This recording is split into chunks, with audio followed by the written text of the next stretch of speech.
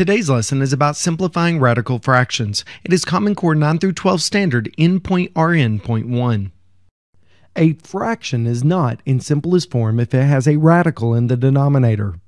A radical in the numerator, however, is permissible. So that means you can have a radical in the top, but you cannot have one in the bottom for your final answer.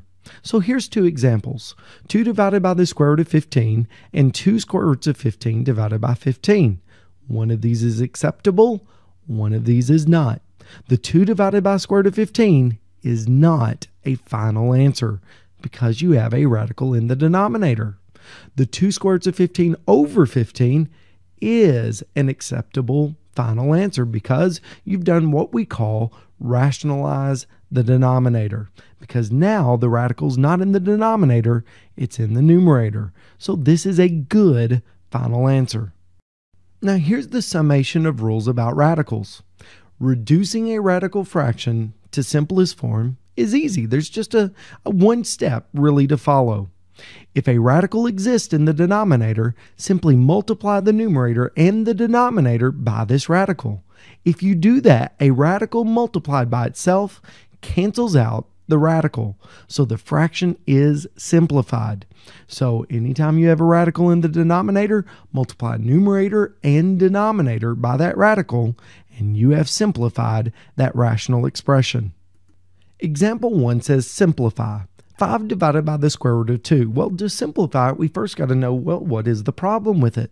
Well, you'll notice this one has a radical in the denominator. So what do? How do we simplify this? Well, like we just talked about, anytime you have a radical in the denominator, to rationalize that denominator, you multiply top and bottom by that radical. So that 5 divided by square root of 2 will multiply top and bottom by square root of 2. Now remember, with fractions, when you're multiplying, you multiply straight across.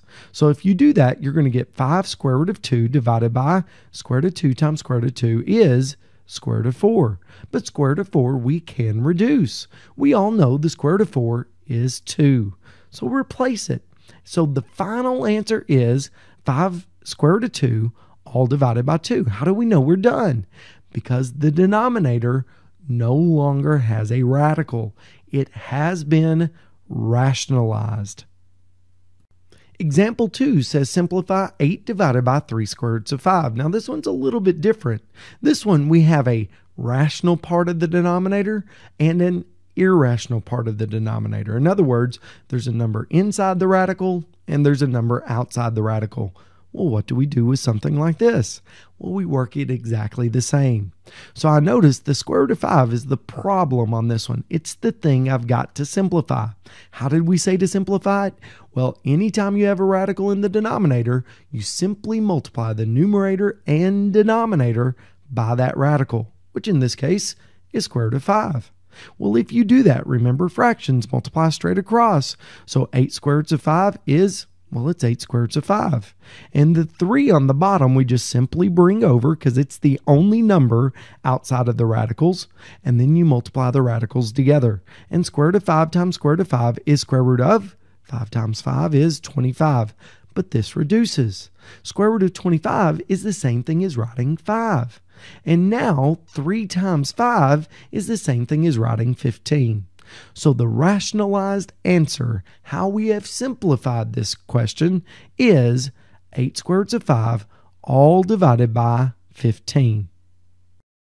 So if you thought example 2 was a little tricky, let's try another one just like it.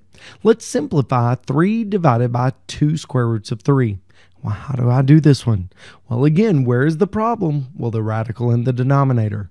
And to get rid or cancel off that radical, you multiply top and bottom by that square root of 3. Well, 3 times square root of 3 on top is 3 square roots of 3. On the bottom, well, the 2 is the only thing outside the radical, so you simply bring it over, and square root of 3 times square root of 3 is square root of 3 times 3 is 9.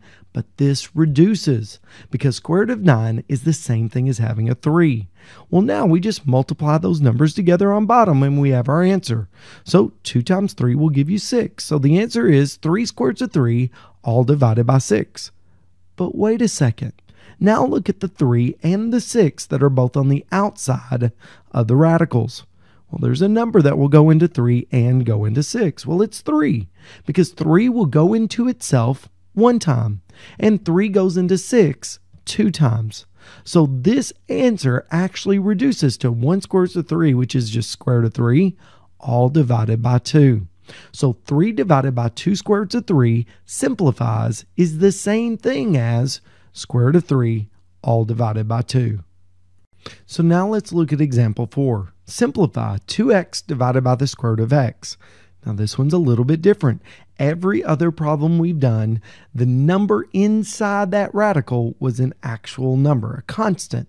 This time, we have a variable. Well, what do? Well, it's the same process. So don't let that throw you off. So 2x divided by the square root of x will multiply top and bottom by another square root of x. Well, on top, 2x times square root of x is just that, 2x square roots of x. On bottom, square root of x times square root of x, well, x times x is x squared inside that radical. But this reduces. Anytime you have a square root and a squared, well, they're opposite each other. In other words, they cancel each other off. So square root and squared just simply give you an x. But now look at the top and bottom. They're very, very similar, at least one part is, because you have an x outside the radical on the top and an x without a radical on the bottom. So those simply divide off. They're the same thing on top and bottom. Just like when you have a 3 divided by 3, they divide off. Well, x divided by x does the exact same thing. So our final answer on this one is 2 square roots of x. Notice it is our final answer because there is no longer a radical in the denominator. So here's our final example, example 5. Simplify 1 minus the square root of 2 all divided by the square root of 5. So now we have what's called a polynomial, more than one term on top because they're separated by the minus sign. Well, how do you do it? Well, the exact same way. The problem is not with the top, it's with the bottom. We have a radical in the denominator. So how do we fix it? Well, square root of 5, to get rid of it, you multiply top and bottom by the square root of 5. It's just a matter of you've got to remember that square root of 5 on top is multiplied by everything on top. So we have 1 minus the square root of 2 times the square root of 5, all divided by square root of 5 times square root of 5.